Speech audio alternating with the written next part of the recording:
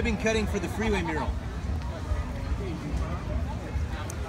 Hi everybody, I'm Alameda County Supervisor Nate Miley, and I want to invite you out next Saturday, the 14th of September at 10:30 to Castro Valley at the freeway there at Redwood Road and 580 because we have our community identifier. It's a mural, and we want everyone to come on out and see it. It really brings about a lot of pride here in Castro Valley.